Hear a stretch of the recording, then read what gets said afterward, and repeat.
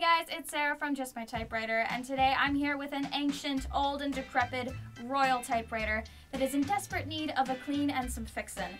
So today I'm hopefully going to straighten this guy out and get him into working order, which is the goal.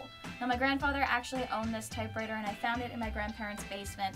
He carried it from his dorm room to class every single day, which is quite a feat because it weighs like 45 pounds. So today we're going to clean this guy out, hopefully get it working, and then maybe we'll figure out how old it is because I have no idea. It is at this point that we now realize I have no clue what I'm talking about. Thankfully, my dad is a mechanic because this simple cleaning process took about a week's worth of restoration. We started by diagnosing the problems. 3 of the keys did not work: 0, 3, and X. The carriage didn't advance past a certain point, the platen was lumpy, and the feet were rather squished, which is an issue due to the suspension mechanism underneath the machine. We started by taking the machine apart. I removed the ribbon and top cover. After this, we were able to determine that some of the bars inside the typewriter attached to the keys were bent.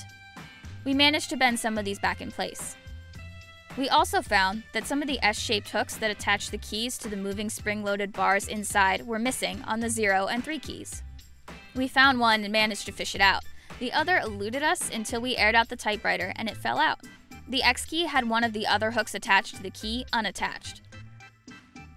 We removed the front panel and used penetrating oil to loosen up the other keys and remove any rust. We then let this sit overnight and prepped for some more cleaning the next day. On day 2, we removed the other panels and then took the typewriter outside. Using an air compressor, we removed dust and grime and the occasional cobweb from inside the typewriter. We then used brake cleaning fluid to remove the penetrating oil residue. After that, we used the air compressor to quickly evaporate the fluid, which left the machine mostly void of grime. This is where we found our missing S-shaped piece.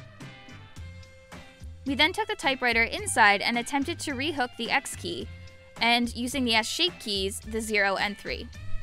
We had trouble managing to fish the hooks into some of the holes on the keys because they required us to bend the spring-loaded mechanisms. We then found that the most effective way to get the hooks back on was to remove the wire holding all the keys in place to the key that we needed to reattach, loop the hook back in, and then reposition the key. We did a quick WD-40 cleaning of all pieces and then let it rest. At this point, we weren't really sure what model of typewriter this was. Using my CSI skills, I tried to match the general shape of my typewriter to the ones I found on the internet. Initially, I thought it was a Royal KHM. This would have been made in the late 1930s and early 1940s, and was popular as a wartime typewriter.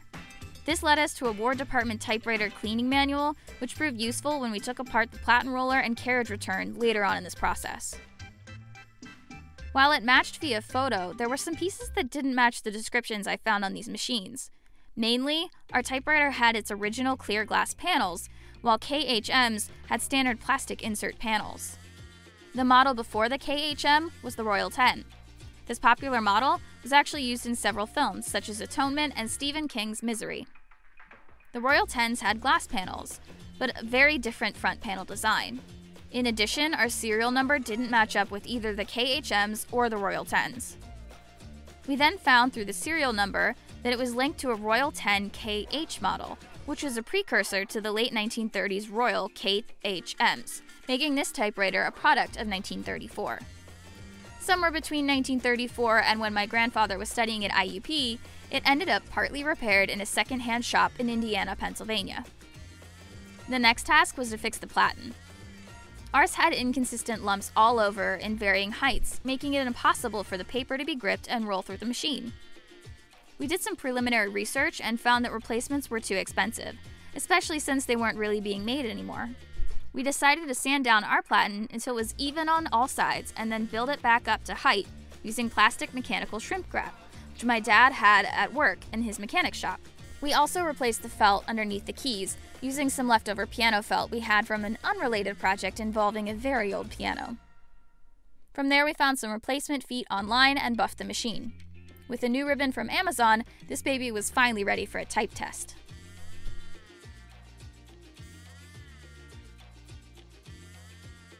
If you want to see more typewriter content, please subscribe to this channel and follow us on Instagram at just.my.typewriter.